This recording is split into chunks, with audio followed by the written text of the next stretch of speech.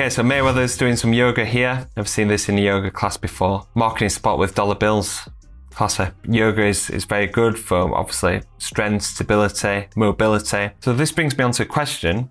Is yoga good for boxing? I'd probably say to most boxers to not do yoga. And the reason why is even though they've got a lot of benefits attached, such as strength, stability, mobility, flexibility, a lot of core strength as well.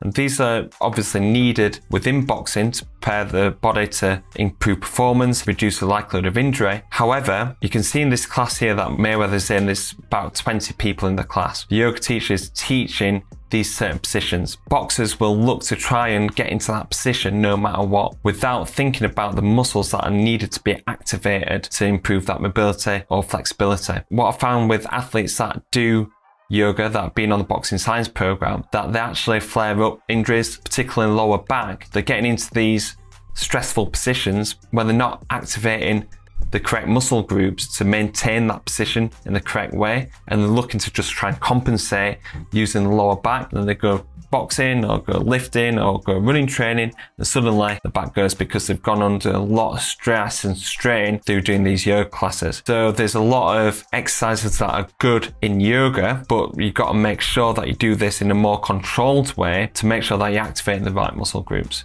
So there's loads of different exercises that we use at Boxing Science. Yoga press-ups, which incorporates downward dog. We've got Spider-Man twists, quadruped hip extensions and fire hydrants and everything like that. Incorporates some sort of yoga exercises into their warm-up, but we do this in a more controlled way to make sure that they're activating the right muscle groups and they're optimizing the adaptations that they're getting from these mobility exercises.